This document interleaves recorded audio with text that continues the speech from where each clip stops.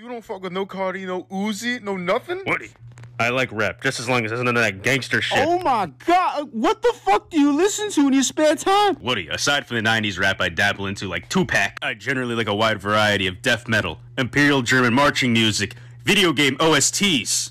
That's what brings healing into my soul. And you, my friend, like that mumble rap garbage that gangsters listen to. You have no swag! Hey everybody, quick life update. I've been in a coma since the year 2000 and I just woke up yesterday. I've been slowly catching up with modern technology. The battery in my Nokia 3210 was corroded, so I had to go buy a new phone. So I asked the cashier for the newest phone on the market and he handed me this fucking thing. How do I play Snake? Well, after tinkering around with it a little bit, this thing's actually pretty nifty. There's basically an infinite amount of stuff for you to do, all located in this little thing called the Play Store.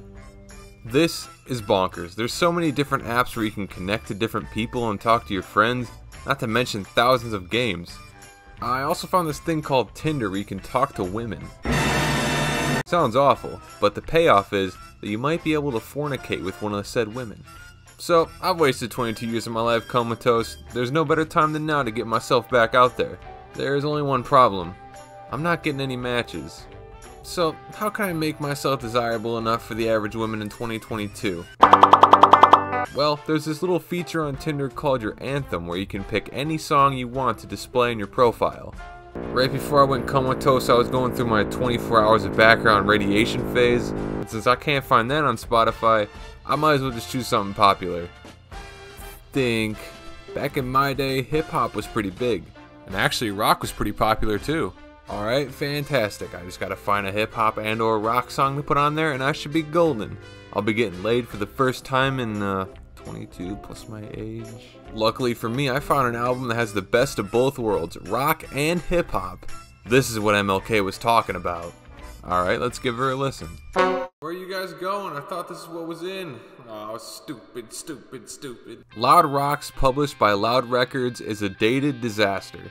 Hip-hop joining forces with rock isn't something new. Jay-Z and Linkin Park, Aerosmith and Run DMC, Travis Scott and Ozzy Osbourne, Kanye West and Marilyn Manson. This guy could have been our president. So with that being said, why doesn't this album work? What went wrong? Let's find out as we take a listen to the 13 tracks from Loud Rocks. Starting with track number 1, Shame, featuring System of a Down and Wu-Tang Clan. This one's a pretty polarizing one in the System of a Down fan base. Why?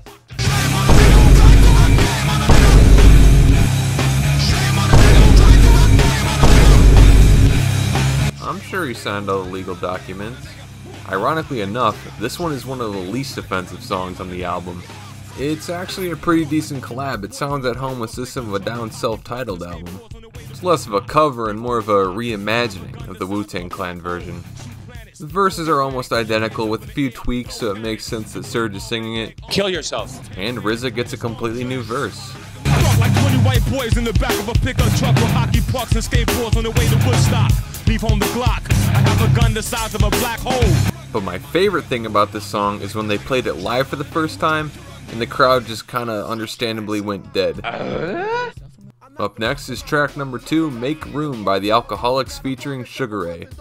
I compare each song on this album to its normal hip-hop counterpart, and when you listen to the Loud Rock version and the original, you can tell that this one is just so half-baked.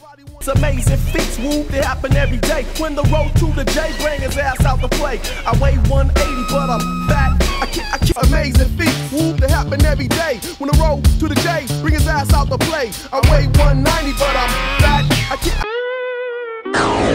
Much like Sugar Ray's existence, it's completely unnecessary, not impressive, and adds almost nothing new. You get a few new verses, and the hook is sung by Ray Sugar himself.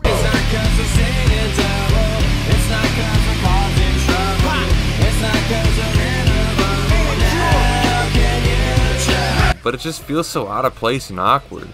Just like Sugar Ray. Beat's almost unchanged, but that's one of the only things that saves this track, seeing as the beat in the original is quite stank. Sugar Ray's DJ has a verse, but it's taken from the original and the lyrics are just lazily changed from profession of rapper to DJ. And it's laughably bad. But they easy on the treble, adjust my scratch level? Huh? big booty Puerto Rican goddess. Track 3, Hip Hop by Dead Prez featuring Static X. Make Room was unnecessary, but this one is just disappointing. Static X is well known for their groovier style of metal. I mean, the frontman Wayne Static even calls his music evil disco. So combined with the groovier riffs, used electronics, sampling, and impressive vocal speeds, this band actually sounds like a perfect candidate for a hip-hop collaboration. You wanna know what they did? They remixed the beat and said 2 words. 3 if you don't count hip-hop as 1 word.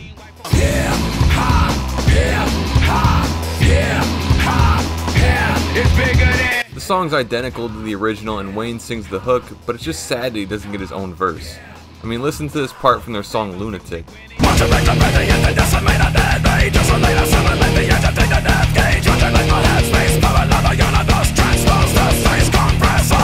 It's even a showcase of one of his weaker vocal performances in general. They could have done so much more with this song, and it's actually kind of frustrating to listen to, because it just feels like they settled for the bare minimum. 3 out of 10. Number 4, LA Times by Exhibit featuring Endo. Who looked at this cover and said, Endo? I gotta have it. I have no idea who Endo is, and their Wikipedia article doesn't have a picture, so they must be irrelevant. The song though? In the work. Welcome to a lie. They see the whole city burning with the cops riding movies and the killers keep serving and the kids ain't doing shit except this sex, power, and wealth. So fuck everything else. This one's alright. It's pretty faithful to the original. It has the same exact structure as the original, but the beat is turned into a new metal rendition, and Endo sings the chorus. Now would be a good time to say that I'm not into Endo's vocalist. I think it sounds like he's straining himself too hard. But hey, the outro is different and it kind of turns it into its own thing.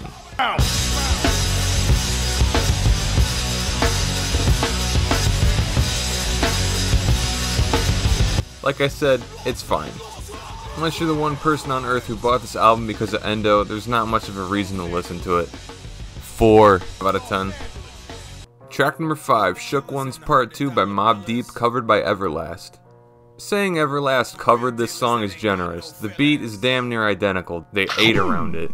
But that actually ends up helping this song in the end because the original beat is really good. It sounds dark and gloomy, and combined with the subject matter of the lyrics, it comes together to make a powerful song. Comes equipped for warfare, beware of my crime family who got enough shots to share. For all those who want to profile and pose, rock you in your face, stab your brain with your nose bone. Now Everlast vocals are again fine.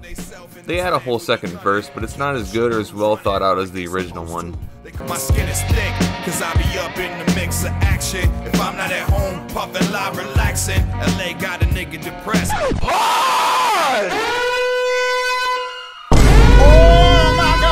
Feels like Mobb Deep gave their homework to Everlast a copy and they said, make sure you change it up so it isn't obvious. Number 6, Wu-Tang Clan Ain't Nothing to Fuck With, featuring Rage Against the Machine guitarist Tom Morello and Red Hot Chili Peppers drummer Chad Smith. Probably the longest introduction I've ever had to do for a song, and what a song it is. The original is a classic from the Wu-Tang Clan, and I was pretty excited to see how they fuck it up, and man, it delivered.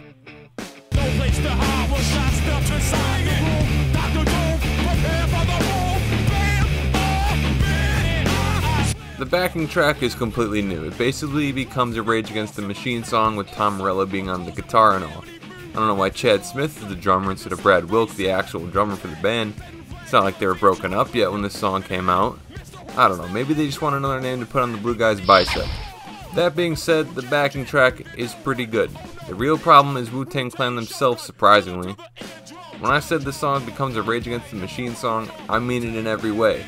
That means the vocals are also more rough and verbose, which is not an excuse for their audio to be peaking the whole fucking time.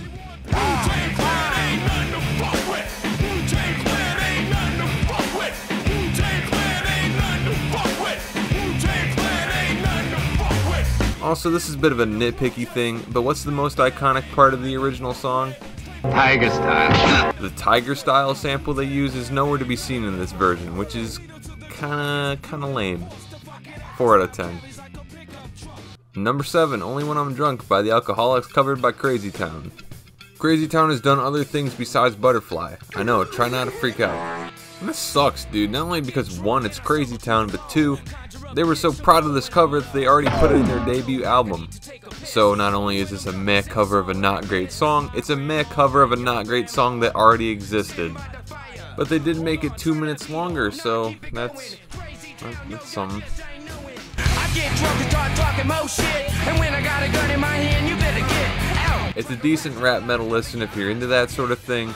It's just kind of lame seeing something that already existed instead of something new. Like, come on, the CD costed me...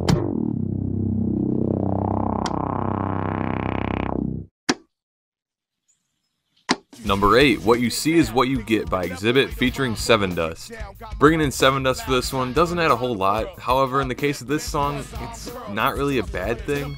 The lyrics are exactly the same, but LeJohn Witherspoon from Sevendust comes in on the chorus and does a surprisingly good job. What you see is what you get now. The kind of style make the whole world go wild. Bless the child, that on his own flesh and bone. And no matter where I run, I feel right at home. I've always thought Sevendust vocals were underrated, and I'm pretty sure I'm alone on that one. Because whenever I try to talk to people about it, they're always like, "Who are you? Leave me alone. I'm calling the police." Fucking casuals. The conversion of the beat to nu metal is done pretty well. It has the same kind of flow to it, and it isn't completely overblown.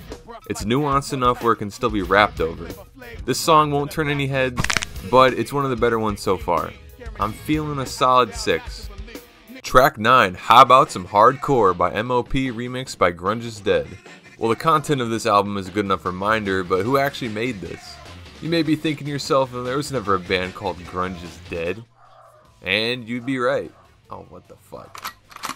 And you'd be right. Grunge is Dead is the pseudonym for one Butch Vig, a producer for a lot of 90s rock albums and the drummer for the band Garbage. This name just oozes mystery though. He's only gone under the name Grunge is Dead for this one album, and his name is right under it anyways. With that in mind, my theory of his name basically being a burner account so he doesn't have to be associated with Cracker Shit the album was disproven. So what was the point of this? Well, after some excavation, the answer is a little anticlimactic to be honest, but Grunge is Dead is actually the name of Butch Vig's home recording studio. That doesn't explain why now he's going by grungisdead.com.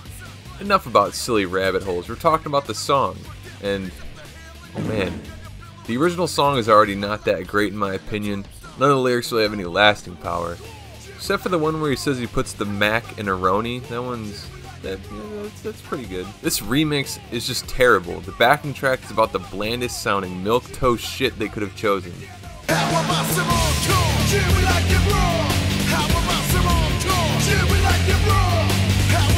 Remember how I mentioned in the last song that Sevendust's backing track was really good because it kept a similar composition that made it easy to rap over?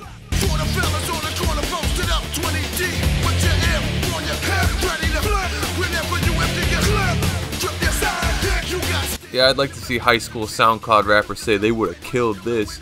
MOP's struggling, and you can hear it through the random vocal speeds and dragging of the lines. Not a very good listen. Sorry, Butch, you should have erased your name. 2 out of 10. Number 10, For Heaven's Sake 2000 by Wu-Tang Clan featuring Tony Iommi and Ozzy Osbourne. You see, this is what happens when you ask the Monkey's Paw for a Black Sabbath reunion. Hey, guess what? It's the same exact as the original, but they put a Tony Iommi riff in it while Ozzy sings over it. In said verse, Ozzy refers to himself as a poor little white boy. Okay.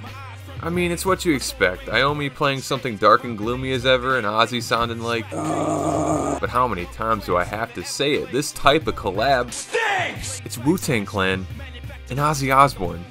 Do something with it. If you really want a song where Ozzy meets rap, try the song Take What You Want by Post Malone.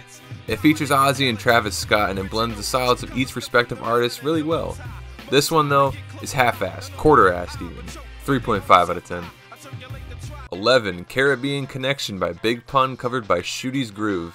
Tragically, the featured artist Big Pun died of a heart attack shortly before the album's release, so he's not present in this cover version aside for some pre-recorded lines.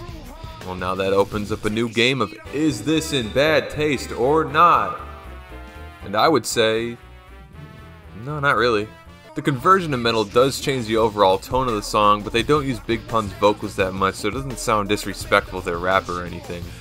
I had no idea who Shooty's Groove was before this, but after listening to some of their work, I would say they managed to make an end product that reflects their own music style while keeping it in line with the original.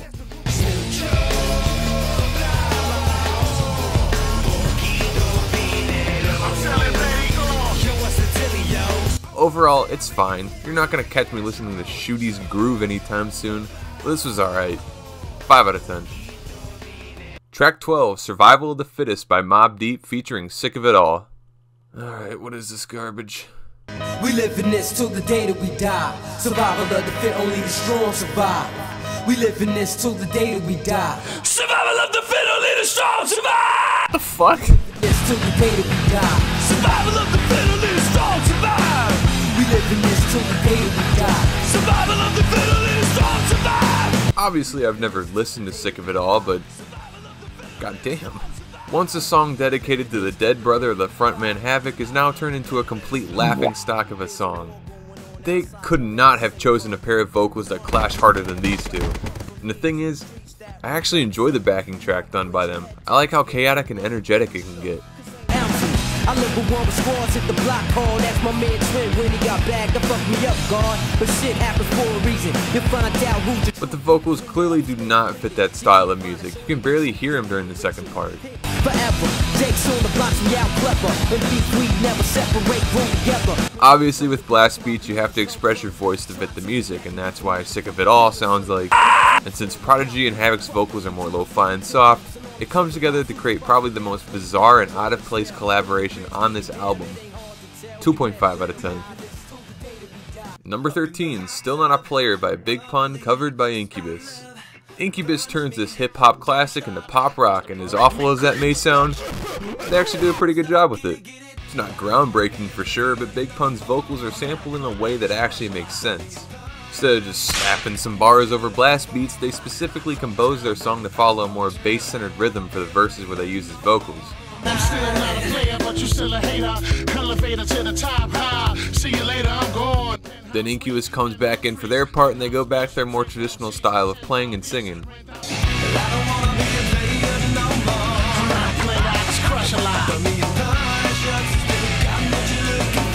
A good example of how these collaborations can actually work if composed in a way that makes sense. You know, Incubus used to make music more funk-oriented that actually blended a lot of hip-hop elements with rock. Makes me wonder how this song would have turned out if released earlier within the time of their first and second albums. What? Yeah, I see the name of the first album. You're expecting me to make an Among Us joke about that?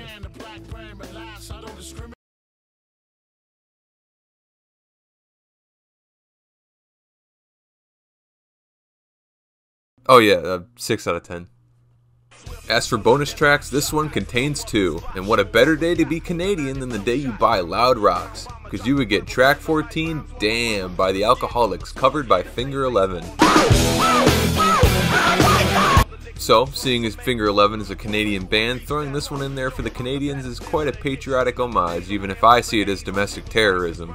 Alcoholics got the beats that'll make you say. Alcoholics got the beats that'll make you say. What were they trying to do here? Finger 11 puts an edgy spin on this song by singing the intro in a hush style and then leads up to a bombastic rendition of the chorus with a metalcore sounding riff.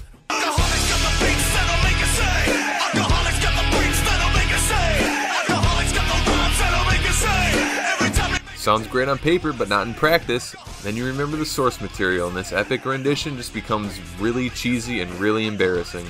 Alcoholics got the beats that'll make you say. Alcoholics got the freaks that'll make you say. Alcoholics got the rhymes that'll make you say. Every time 3 out of 10. And the last track for today, the Japanese exclusive Reign of the Tech 2000 by the Beatnuts featuring YKZ. How can you all be so statistically depressed? You got the Beatnuts, you ungrateful shits. The main draw of the Japanese audience here is YKZ, a Japanese metal and rap fusion group.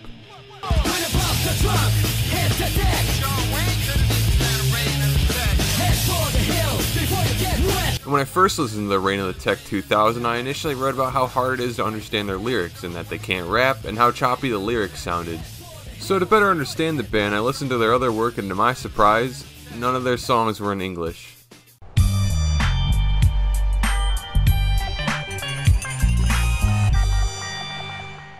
So YKZ had to write a whole verse in English for this song, and for what they did, it's not bad.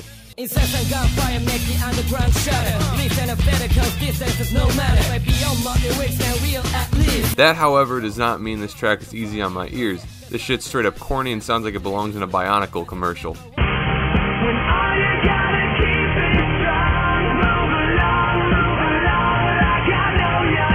So that's Loud Rocks, a truly strange release that is certainly a product of the times and aged like the forgotten leftover chili in my fridge that was made 3 months ago. And quickly, no, I did not find the perfect song to put on my Tinder profile. I actually deleted Tinder and moved on to a different app called Grindr. The girls look way better and they actually message me first and tell me how much they want to top me. It's nice to know that there's people out there who recognize my greatness and strive to become better. So, why did Loud Rocks fail? Why does nobody talk about this album? Well, like I said, it's a product of the times, but even back then, nobody wanted this. For one, the album lacked notable figures. Sure, it had System, Ozzy, Incubus, and everyone under the Loud Records label, but it still lacked a lot of big players at the time. None of these collabs were mind-blowing enough to get people's attention, and there's nothing wrong with featuring small artists as guests, but come on, Endo? Shooty's Groove? That's not even the biggest problem. No, the biggest problem was that the novelty of rap meeting rock had already died out.